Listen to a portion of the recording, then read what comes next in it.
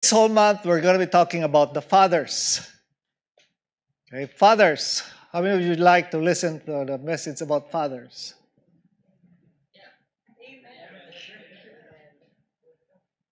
How come I heard all the ladies say amen?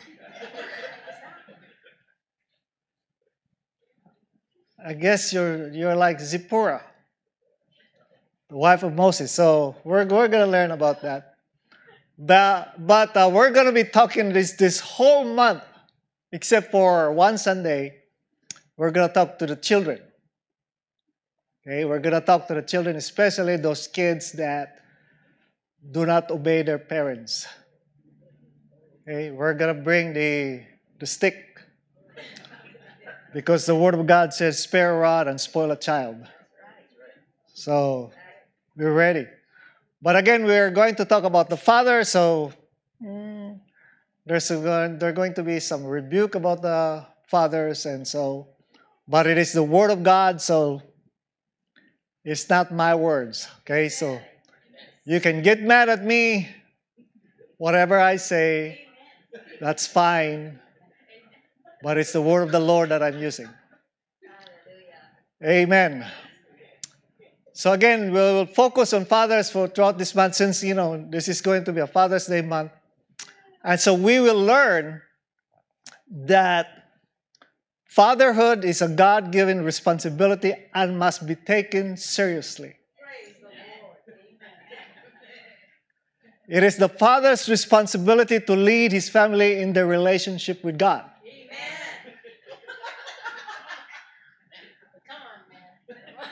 Don't get mad at me. It's your wife that's saying amen, okay? It's the father's responsibility to discipline his children. And then lastly, we'll learn that the children are commanded to obey and respect their parents. The declaration of Joshua in Joshua chapter 4 says that, as for me and my house, as for me and my family, we will serve the Lord. That declaration covers all those that we have I have just said, that the responsibility, the God-given responsibility is to be taken seriously. So today we're going to start with Moses. So most of the time when we hear about Moses, we hear about the message of Moses of leading the Israelites. But before he could lead the Israelites, he needs to lead his family. He needs to lead his family first. And so let's open to the book of Exodus chapter 4, 24 to 26. At a lodging place on the way, the Lord met Moses when was about to, what's the word? Now let's say it loudly. Kill him. Why? Or that's what we're going to learn today. Was about to kill him. But Zipporah, that's not the JCPenney Zipporah. Okay? I know the ladies got excited when they heard that. Took a flint knife, cut off her son's foreskin, and touched Moses' feet with it. In other words, there was a circumcision done to the kids of Moses. Who did it? Not the dad. Surely you are a bridegroom of blood to me, she said. So the Lord let him alone. At that time, she said, bridegroom of blood, referring to circumcision. First of all, before I go through the message here, I'd like to clarify something, okay? Because I don't want you to be listening to me, because you probably heard about different interpretation about this story here. The King James Version doesn't name Moses here. And so, some of the interpretation that you can read out there is that it's not really Moses that God was going to kill. Because the previous verse tells us that Moses was told by God that God was going to kill the firstborn son of Pharaoh as he was going to Egypt to free the Israelites. However, like I said every time, when you interpret the Bible, regardless of what version you're going to use, always go with the context. Okay? You probably saw me or read my post this week and I said that scriptural doctrine must be taken as a whole and not as a scattered proof of text. So doctrine must be taken within the context. And so it is very clear here if you read from verse 18 all the way to 26 that it is Moses. Okay. First of all, there's that's on the way and during the journey. Moses was already journeying towards Egypt. And if you look at Zipporah, it says there, then Zipporah, or in the King James Version, it would say, then Zipporah took a knife. In the NIV version, it says, but Zipporah. So it all comes down to this, that there was a immediate reaction that Zipporah did. Because people think, some people say that it is a different event, but it's not. It is all the same event. So it is really Moses here that God was going to kill. Okay. But there are three facts that I'd like to bring out here. Three facts about fatherhood. Number one, God is serious about it. Okay.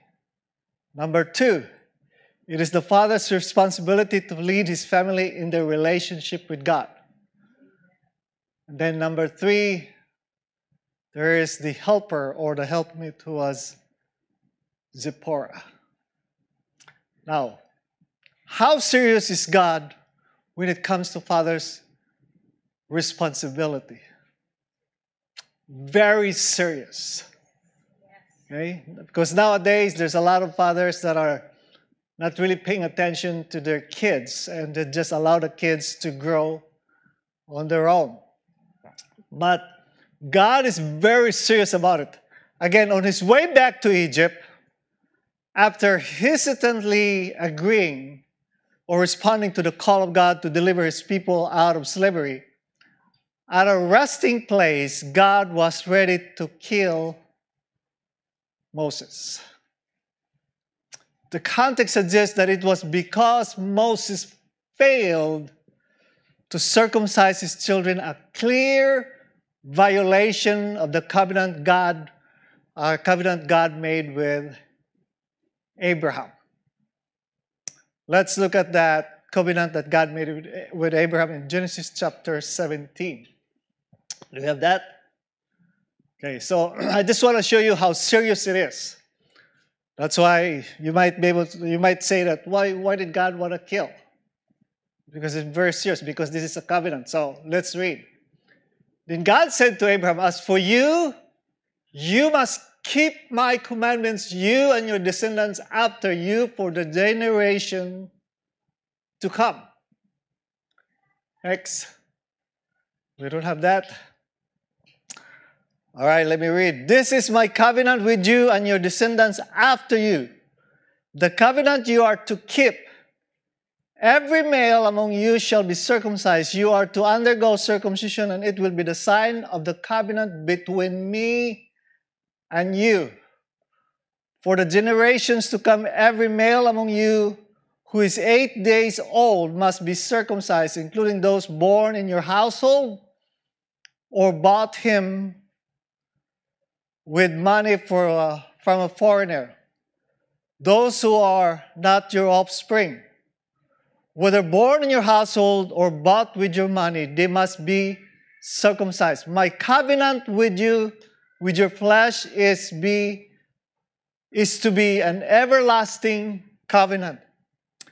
Any uncircumcised male who has not been circumcised in the flesh will be cut off from his people. He has broken my covenant.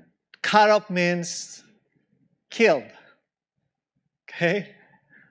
So, here in this covenant of Abraham with God, God made it clear that He's very serious when it comes to agreement, to covenant. And the covenant that God made with Abraham is that every male has to be circumcised. That was the sign of somebody that belonged to Yahweh God. Today we have our covenant with the Lord Jesus Christ, and again it was our faith. It is the circumcision of the heart. So the covenant of circumcision was the sign that they belong to Yahweh God, all the descendants of Abraham. Obviously, Moses' sons were outside of that covenant. Let me repeat. It is very obvious here in the story in Exodus chapter 4 that the sons of Moses were outside of that covenant. They did not belong to God. Why? Because Moses failed to introduce his sons to Yahweh or the God of Abraham. They did not belong to the covenant with Abraham because they were not circumcised. And so, here you will find that God is very serious when it comes to children. God's heart is very close to the children. Okay? It said on the covenant that those who were not circumcised were outside of the covenant. So who should be killed? The kids. Right? Because they're the one who are outside of the covenant.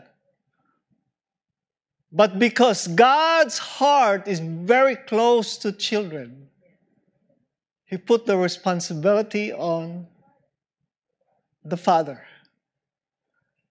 You see, children are very close to God's heart.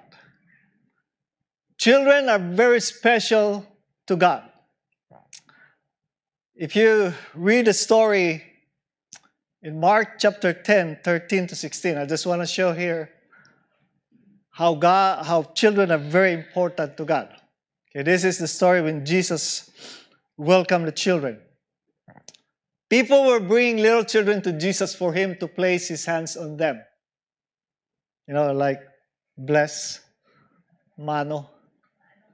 Okay, so if there's a boy here in our church that goes around and mano to everybody, and he will demand that you're supposed to say, God bless you. As Cedric. Okay. So that Jesus will put His hands on them. But the disciples rebuked them. In other words, the disciples did not like the kids coming to Jesus. They were like, go away. When Jesus saw this, He was what? Indignant. He said to them, let the little children come to me, and do not hinder them, for the kingdom of God belongs to such as this. Truly I tell you, anyone who will not receive the kingdom of God like a little children will never enter it. And He took the little children in His arms, placed His hands on them, and blessed them. So, again, little children, sometimes for us, they're like just a headache to us, or, sometimes, we don't care about little children. But God really loved the little children. The children. Again, you will see here that Jesus was angry with the disciples. because the disciples didn't want the children to go to Jesus. But Jesus was angry with the disciples. He said, do not get in between me and the kids, because the kids are special in the kingdom of heaven. Proverbs chapter 22 verse 6 also instructed us this: train a child the right way, God's way, that is. When he becomes adult, he will keep doing things the right way. God is so concerned about children growing up without being trained or not being disciplined. God wants us to train our children so that when they grow, they will keep doing the right way, the right thing. So again, children are very special to God. They're very close to God's heart. And they want us, and He wants us to train them in the way that they should go. We should not just let children do their own thing, but we should train them. But it is a sad situation that it's the opposite. Fathers are no longer training their children, but children are training their fathers.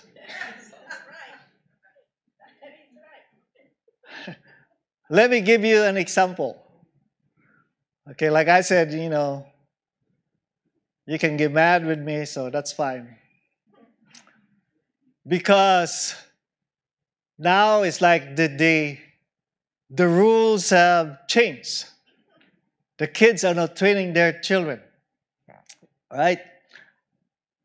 Let me give you an example, and I hear this all the time.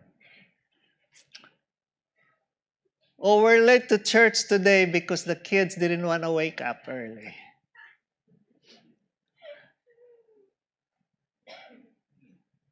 You're letting the kids set the rules. Or either we just allow them to do what they want to do. It's like this. It is like the children are saying to you, Mom, Dad, I know tomorrow is Sunday, but I want to sleep until 11 o'clock. And don't you dare wake me up because I'm going to be screaming if you wake me up. I don't care if we're late to church, maybe we don't have to go to church. That's basically what the kids are doing. The parents will say, okay, you're the boss. We wait for you to wake up. But when parents assert their God-given authority, it will be something like this. Now I said God-given authority. It will be something like this. The parents or the father should say, Saturday night, tomorrow is Sunday, it's a church day, it's the Lord's day, we wake up at 7, we eat breakfast at 8 o'clock, then we're off to church by 9 o'clock. That is parenting. It is not the other way around. I remember growing up in a Christian family. First of all, I have never seen, or I cannot even remember a single Sunday that my parents missed church. They were there all the time. My dad would say, okay, kids, tonight is Saturday night. You go to bed early, you wake up at 7, go to the river and swim and take a bath. Well, we didn't have shower. So we go to the river early in the morning. You know how cold it was, but hey, that's what. My dad said, you go to the river and swim, bring your Ajax soap or whatever.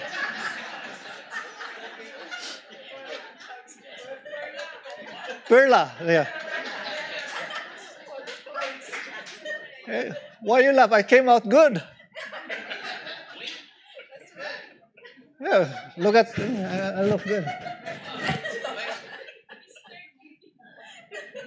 Of course, this is with the help of the alkaline. So,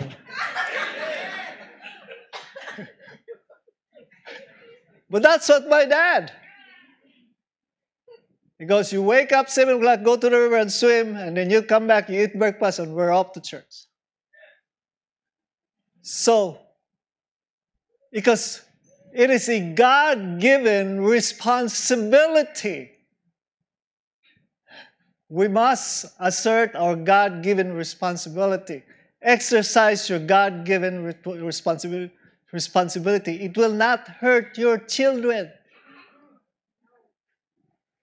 Will it hurt your children? No. You're training them in the way that they should. As a matter of fact, you wake them up very early in the morning when they go to school. Right?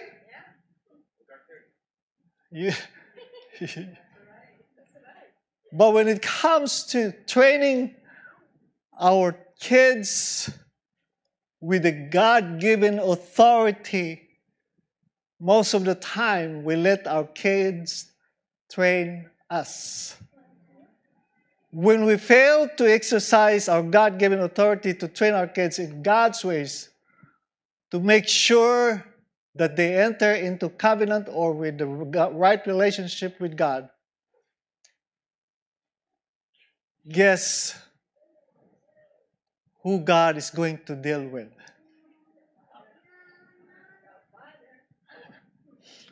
Let me repeat that. When we fail to exercise our God-given authority to make sure that our children grow up in the ways of the Lord, guess who God is going to deal with? Fathers. Okay. Because it is our responsibility. And that is not just a responsibility, it is a God-given responsibility. Don't allow your kids to train you. Train your kids. Now, God put the blame squarely on the father, Moses. The story tells us that without hesitation, without giving Moses time to explain, God was ready to strike him dead. Now, that's pretty scary, right? And I'm not trying to scare you. Okay? Maybe God is not going to kill us. But God is saying here, He's showing us how important it is, how serious it is that we as fathers train our children in the ways of God, and that to make sure that they grow up in the right relationship with God. I mean, it didn't matter to God that He spent 80 years preparing Moses to become the one who will bring out the Israelites from Egypt. As a matter of fact, if you read the story of Moses, well, he was still a baby. God saved him from the hands of Pharaoh when his sister Miriam put him in the basket. And God trained him for 80 years. And that even at the burning bush, God even spent some time to really convince Moses to go to Egypt to bring the Israelites out. In other words, he was God's man. He was God's man for the ministry. He was God's man to free the people out of slavery. But yet, for that one reason, that he failed to circumcise his children or to teach his children in the way of the Lord, God was going to strike him dead. You know, it's mind-boggling why God even wastes his time raising Moses and training Moses for 80 years.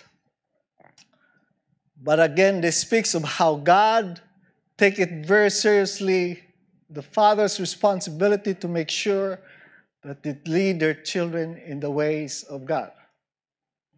That's why you always hear me tell the fathers, fathers, do not send your kids to church. That is very wrong. Let me repeat. Fathers, do not send your kids to church. That is very wrong. The right thing to do is, fathers, bring your children to church and stay with them. Now, it is a very serious matter. If you look at Adam, from the beginning of time, God has placed the responsibility on the man. It was already on Adam's responsibility to train his children. I mean, look at this.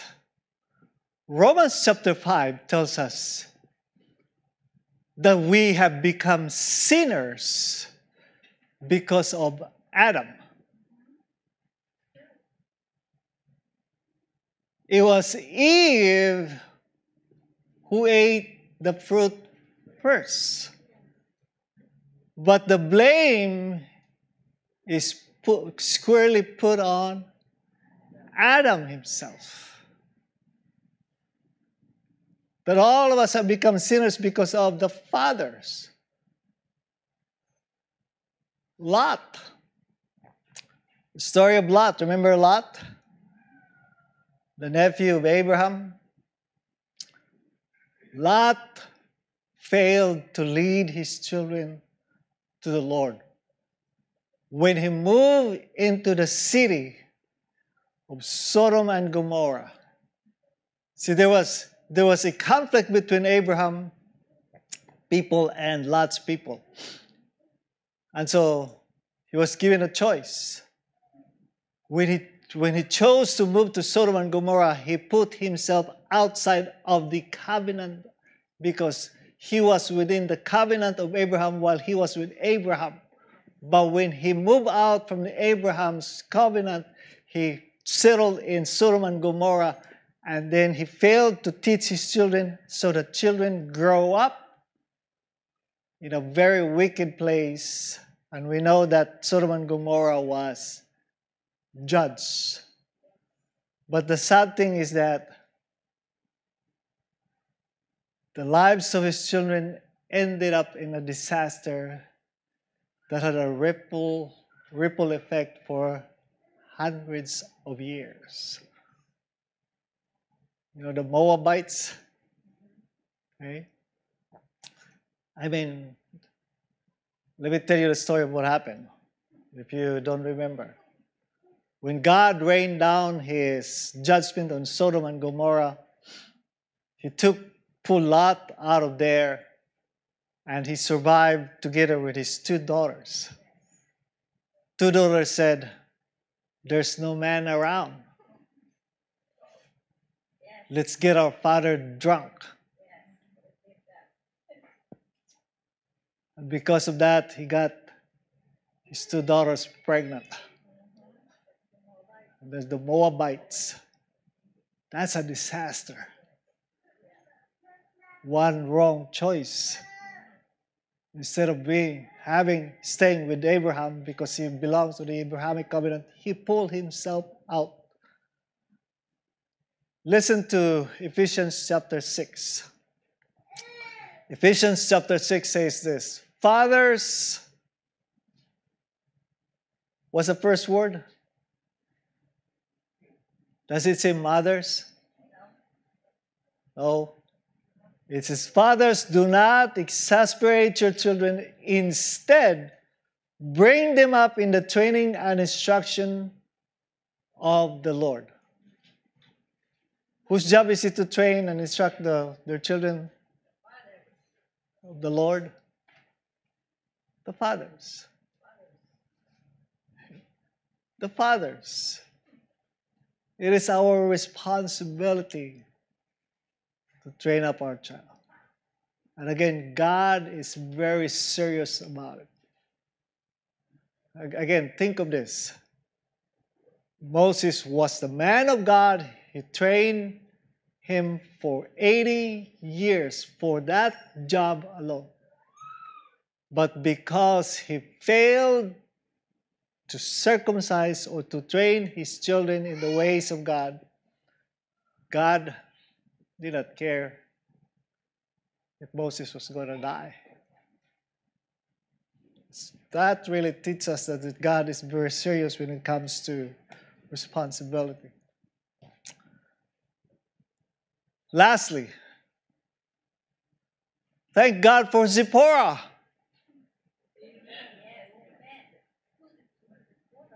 The wife, the woman. But at least, this story here, it's kind of the opposite of the story in Genesis.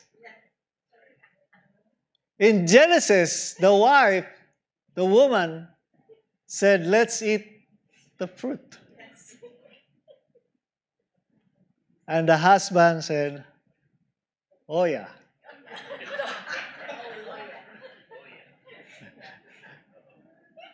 But this one here, it's the man who was in trouble. The man was going to be struck dead by God. But the wife was there to save him.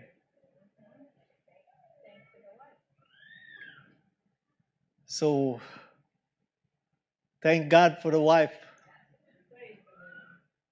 If you fail to train your children, fathers, but they are still, having a right relationship with God, it's probably because of the mothers. Moses clearly owed his life to his wife. Without his wife's immediate action, he was a dead meat.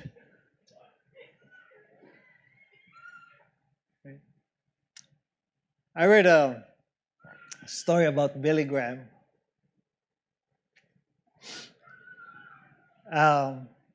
Actually, there's a book written by his wife, Ruth. See, Billy Graham was a very busy man. He was a very busy man preaching the gospel. But who was left behind to raise their children was his wife, Ruth. Billy Graham was out there preaching the gospel. Thousands of people responded to the preaching of the gospel and they received Christ.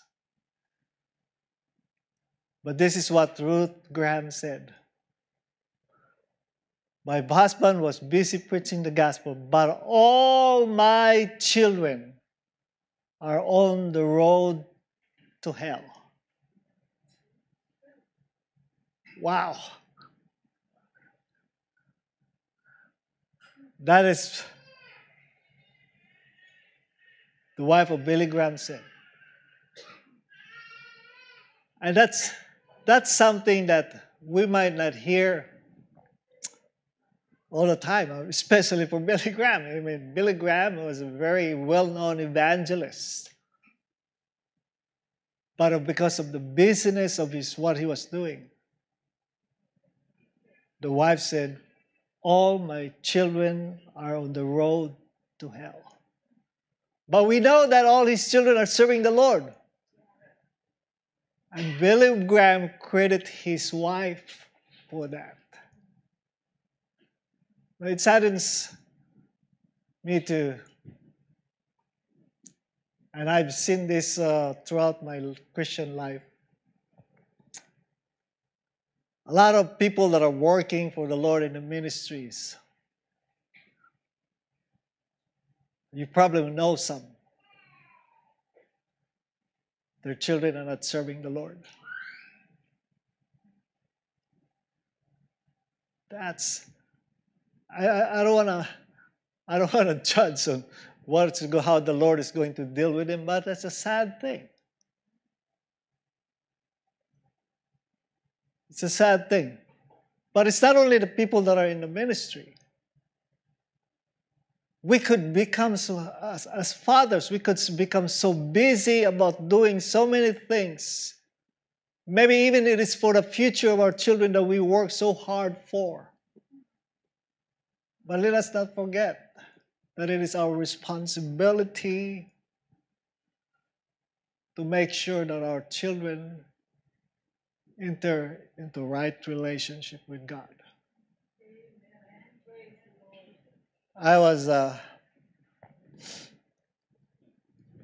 when we were in the Philippines, when Marky preached at that church, I noticed that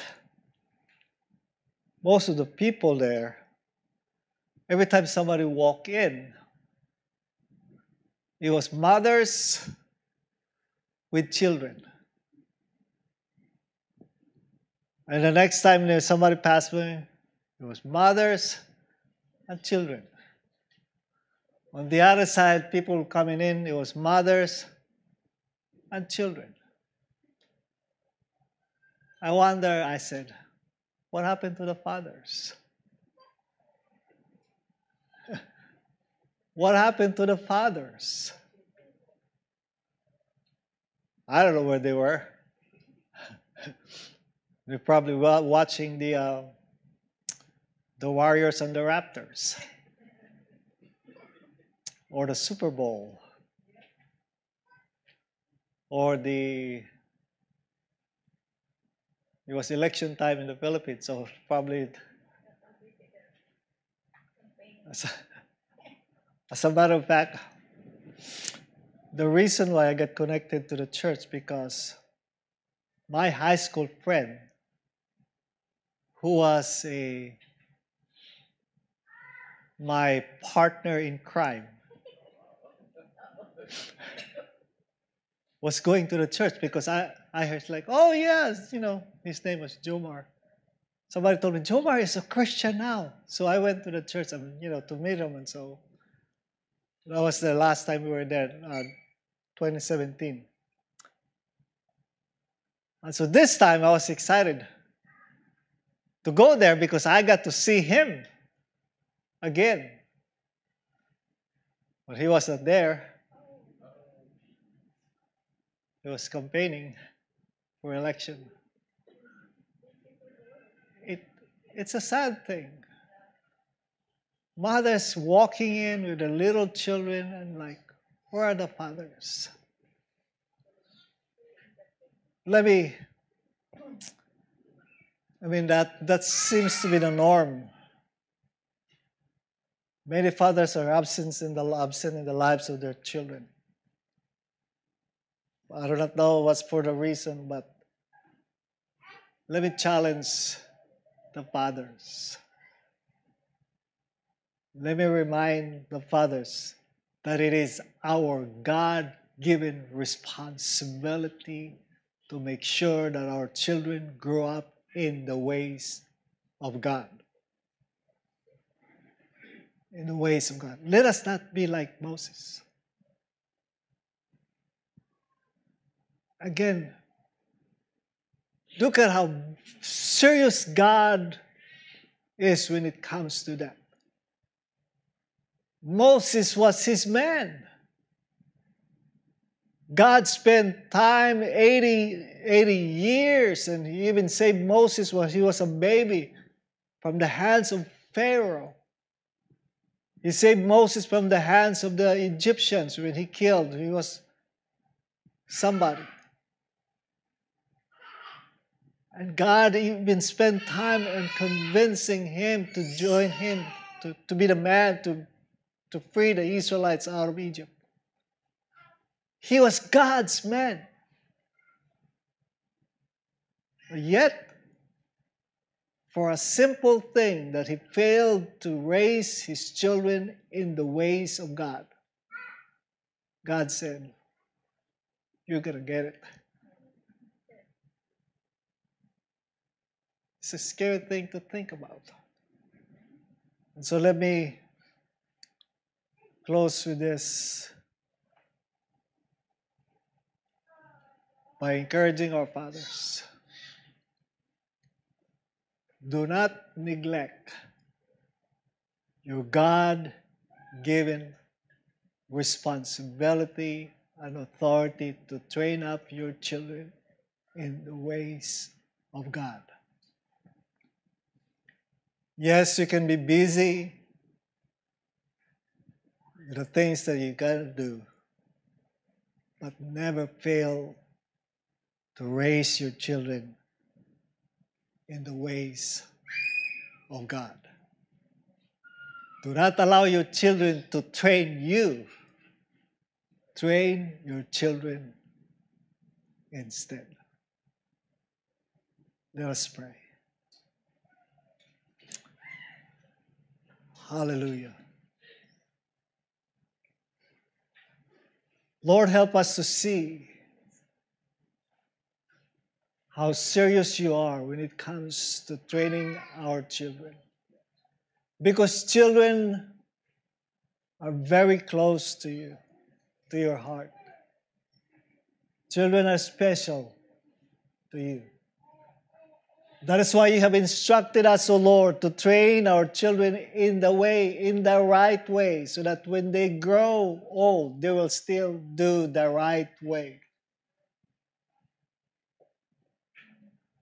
Lord, many children are lost out there because we failed to raise them up in the ways of the Lord. There's children out there who are rebellious to their parents.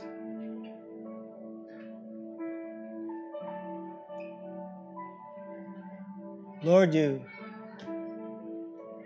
are very serious of that responsibility, that authority that you gave us.